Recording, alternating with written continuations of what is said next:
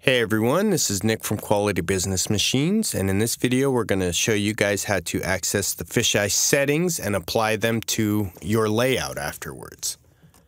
So the first thing we're going to want to do is bring up our content list, which we have up here, and we'll go down to our camera list and go to our fisheye. Now from there we'll right click on the camera, and that will bring up this drop-down list right here, and we'll go to our fisheye settings.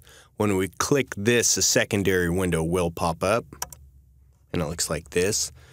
And what this shows is one of our basic views, so you can drag any of these windows if you'd like to see what the screens do.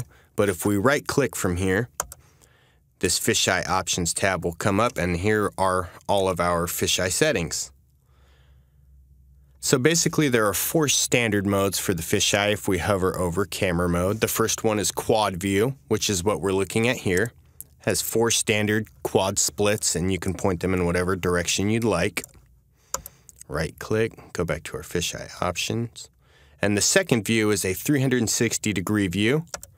So what that does is it gives us 2 splits at the top to point in whatever direction you'd like, and on the bottom here you'll see this nice long stretched out window. What this actually is end-to-end 360 degrees, the view that the fisheye is getting. You can click on this 360-degree view and it will point whatever window you're attached to directly at that shot.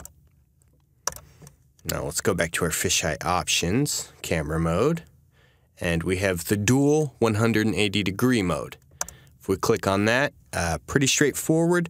There's 180 degrees on 2 different screens. So say you had a camera parked in the middle of an aisle, you could point it down each aisle and you would be missing absolutely nothing within your shot. 360-degree coverage split right down the middle. And you can also drag those and turn, and the corresponding 180-degree screen below or above will always stay with the exact opposite 180 degrees. Let's go back to our fisheye options, and our last mode is single view. What that does is it just populates one big window, and this is kind of our source image right here.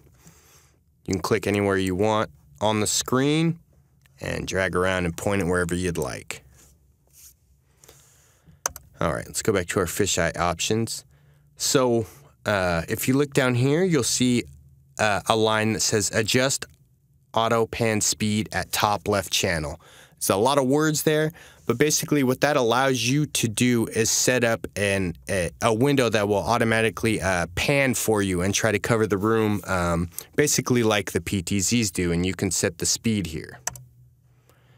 So from the single view, it just does the single shot, but if we go up to our quad view, it leaves us with one camera panning around at all times, and then the other 3 are free to look at whatever we'd like. So from there, once you've figured out which camera mode works best for you, the quad view, 360, dual 180, or single view, you'd click OK.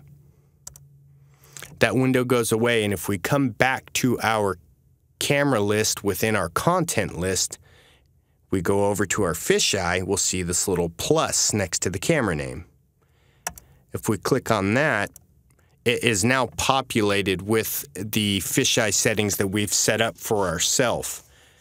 And we can just drag over whichever one of those views we'd like into whatever window works best for us. So I can drag over the 360-degree panning view, or a standard singular view to point at whatever I'd like.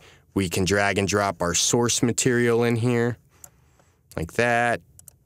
You can always right-click and remove any window you would not like to be there and replace it with something else. And point them wherever you'd like. Keep in mind, even if you're missing something within your camera splits, it's still recording, and the footage of the area you're not looking at will always be there. All right, guys, that's how you access your fisheye settings and set them up for yourself. Thank you for listening, and we'll see you on the next video.